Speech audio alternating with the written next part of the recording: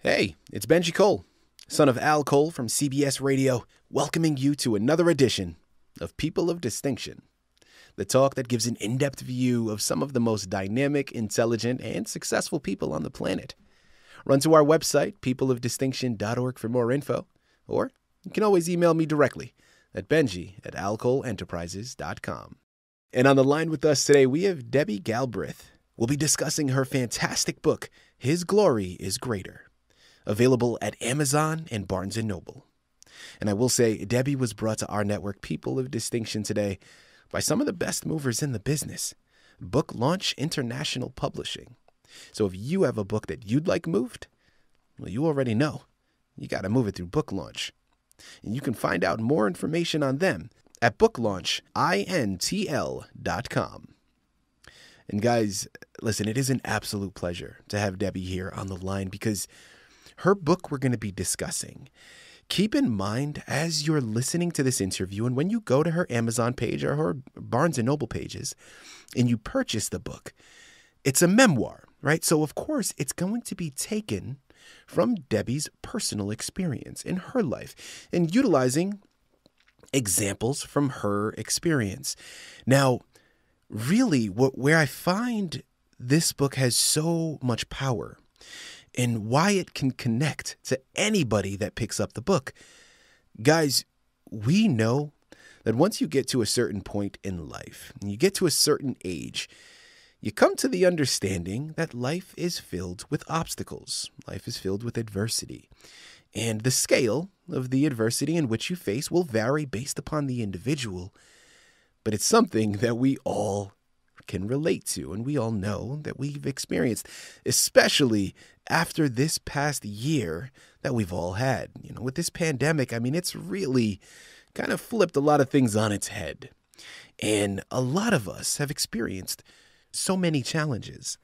And I'm so glad that we have Debbie here on the line because, again, her book is a gripping and potent story about the power of prayer and how faith in God can improve your life.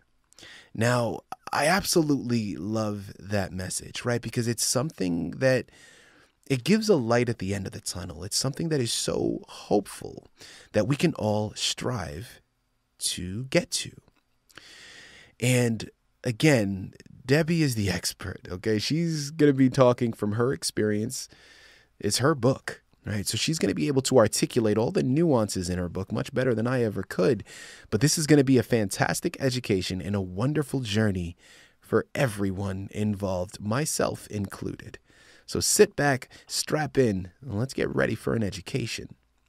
First and foremost, Debbie, welcome to People of Distinction, and thank you so much for being a guest with us today. How are you? I'm doing wonderful. Thank you. Good afternoon. Let me just say thank you before we get started. I'm so appreciative to be on the show. I know it's a privilege. You have so many people to choose from. And, of course, anytime I can honor God and what he's accomplished through his son, Jesus, it is very exciting and humbling. Absolutely. Listen, Debbie, the pleasure is all ours. I'm very much looking forward to this. It's an honor to have you on. And listen, guys, we're going to get taken to church today, okay? I can tell already this is going to be a great ride. We're going back to Sunday school, right? We're hitting the masses right now. I absolutely love it. Debbie, before we jump into the book, because I know we have so much information to cover, let's go back a little bit. When did you first realize you wanted to be a writer? Well, honestly, I've had that desire to be a writer planted in my heart as long as I can remember. Mm-hmm. But I suppose I just needed the reason and the subject matter. And I believe God prepares us for his plan in our life before we're aware of what it entails. Absolutely. So I've had the desire. I just was later in life before I got started. There you go. So the desire was there. It was just sitting dormant for a little bit. And then the opportunity came up. And this is why I think this book is so great, because we're talking about your story, but it's going to help so many people. Now, how long did it take you to write this book? Well, actually, the book itself, probably about a month, but it was through a 14-month time period where I would, as I was going through all that I was experiencing, I would make notes and, uh,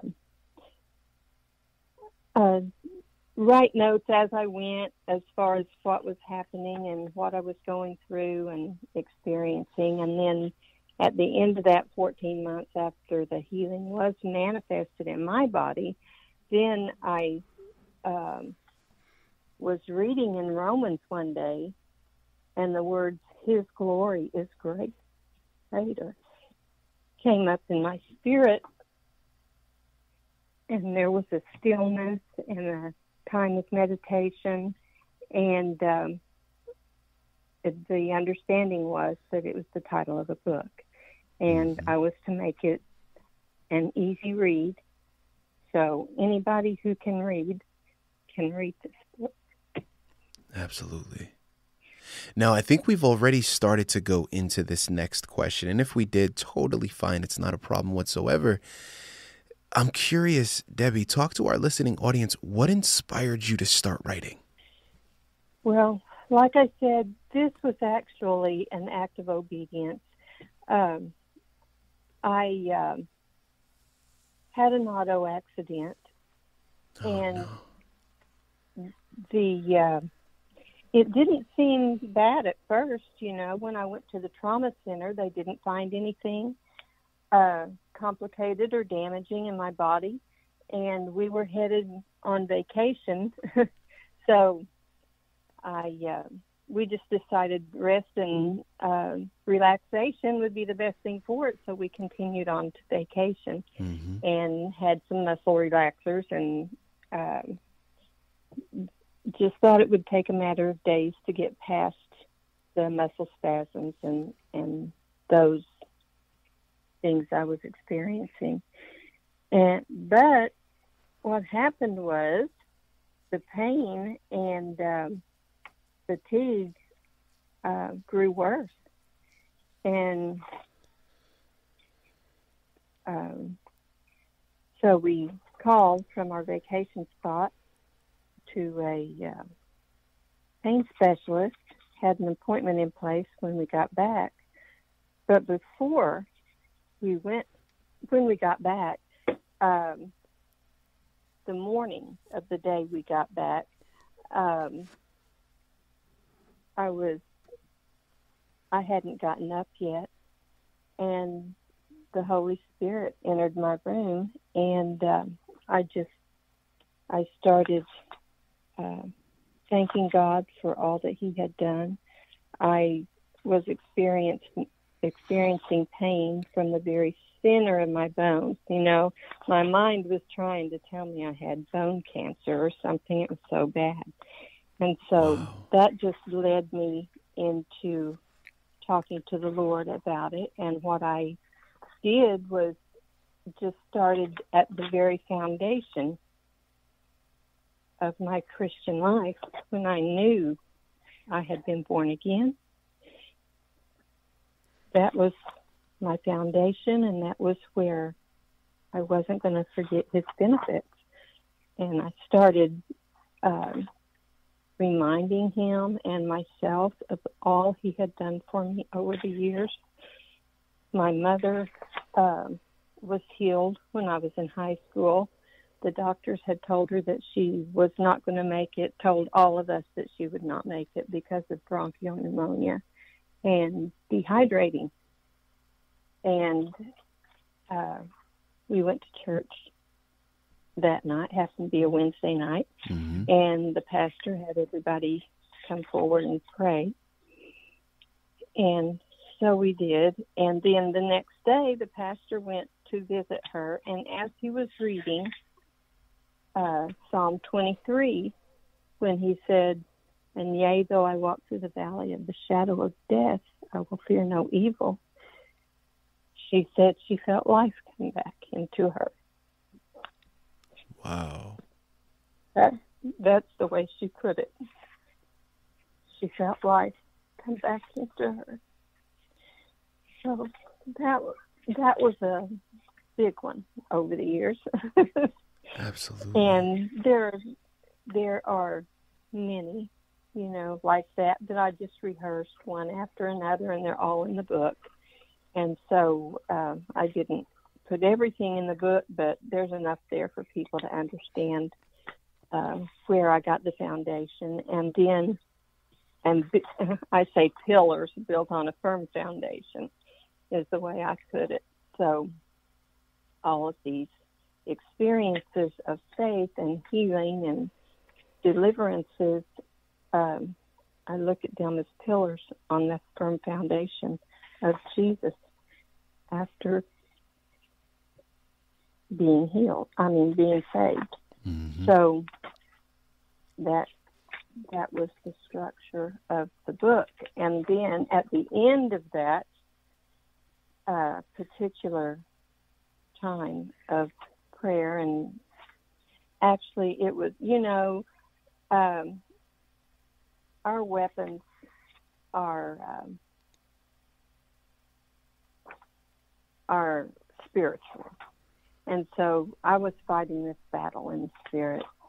And at the end of that, my whole innermost being just said, I will live. There wasn't any, it just came up out of my spirit, and I said, I will live.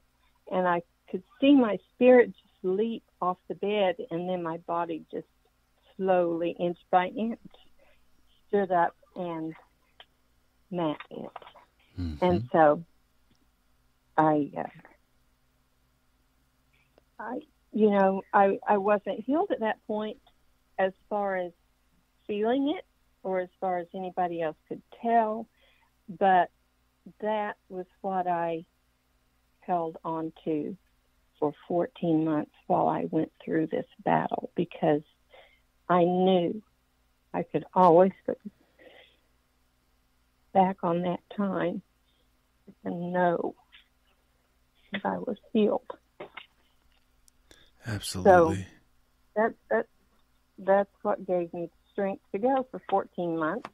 And then, but midway through that battle of my personal healing, my husband of 28 years passed away. Oh, I'm so sorry. So that was something I had to get past as well, Of and course. deal with that brokenheartedness and all that goes with the loss of a loved one. But God was faithful, and there was word for that too. And so I just kept going. And then that's just the way it was. One event after another. I could always look back on that time when I knew without a doubt I was healed. And I could call on that and take the next step. And then I just stepped every step until my healing. Absolutely. Debbie, listen, so many fantastic things in which you said. And what I love so much about everything that you're discussing, and as I stated before, it's such relatable content from the standpoint of your story, and certain moments of your story, of course, are incredibly heartbreaking. But anybody, again, that has gotten to a certain age in their lives has experienced grief of their own, has experienced sorrow or hardships that they had to contend with. And I love the fact that you were brave enough to put this all into a book, to put it out for the public to partake in as well. And the title of the book is perfectly applicable. I didn't know if I was clear in the story about my mother, because she was in the hospital and the doctor had said she's not going to make it. Mm-hmm. And the family went to the church, and the pastor had everybody come down and pray for her, because we were expecting to lose our mother. Wow. No, that is, again, that is such a powerful, powerful story. I mean, guys, listen, there's so much more that we can discuss. There's so many other questions because we've barely scratched the surface. And that's what I love so much about this is we've discussed so many things, but there are so much more left to be discovered. And that's why you have to go to Amazon. You have to go to Barnes & Noble. There's only one way to gather all of the information. And that's by going to her Amazon page and her Barnes & Noble page and picking up your copy of His Glory is Greater by Debbie Galbraith. You surely will not be disappointed. Now, Debbie, we have a few minutes left, and rather than going deeper into the narrative, I'm going to hold off. I want to switch gears slightly because, listen, being an artist myself, I love having this platform to be able to pay it forward to other artists out there listening in. Now, you are someone that has gone through the process of writing your own book, writing your own narrative, and you've gone through the gauntlet of getting it published because that anybody that's been through the process understands that is a feat in and of itself, getting the book out to the masses. Now, I'd love to pick your brain slightly in any advice that you would be able to offer a new writer, someone just starting out that is listening in. Well, I would say find what is in the heart or a subject where passion is found and begin taking the steps. Just one bit of information at a time, write it down, and it will evolve. Absolutely. It doesn't matter what the passion is. God uses everybody for a purpose and a passion. And everybody knows what's in their heart and what it is. It doesn't have to be, spiritual type thing. It can be anything, just whatever's in the heart, what interests them. Could be cars. It doesn't matter. Just write down each little bit, a step at a time. And at the end of it, you will have your book. There you have it. Write what you're passionate about. Right? I mean, listen, there's no reason to confuse or muddle the water any more than that. Write what you're passionate about because when you speak from the heart, the words will just start to flow and they'll just come right on out. I love that. Listen, we know about your Amazon page. We know about your Barnes & Noble page. Talk to our listening audience. Are you on social media? How can our readers and also listening audience members interact with you? Well, I am working with a social media company to better serve the public. There'll be a short video trailer soon for online distribution services as well as a combination author book Facebook page and Instagram page. But in the meantime, I have pinned the link and press release of my book onto my Debbie Galbraith Facebook page. Fantastic. They will also see a Platinum Realty logo there to know that it's me. And if they click on my Facebook page, they can go in there, click on the link, and it will take them to Amazon and Barnes & Noble and also iTunes. There you have it. I mean, as I stated, we've barely scratched the surface.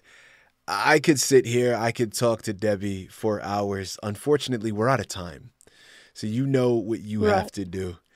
I'm going to say it again, even though I know the majority of you are listening in and you've already gone to the Amazon page. You're checking into her Facebook page right now as we speak. For everybody else, first and foremost, I don't know what you're waiting for. And secondly, I'll re-impress it for you one last time. Here on the line with Debbie Galbraith. We just finished discussing her fantastic book, His Glory is Greater, available at Amazon and Barnes & Noble.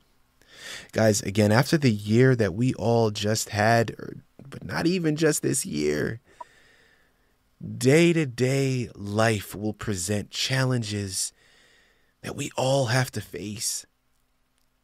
Utilizing this fantastic book, you'll start to pick up tips. You'll learn from wisdom that was acquired from Debbie that you can take and apply to your day-to-day lives.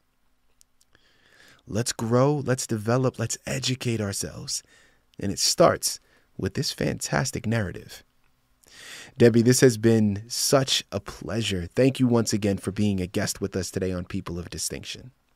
Yes, thank you so much. I appreciate it, Benji.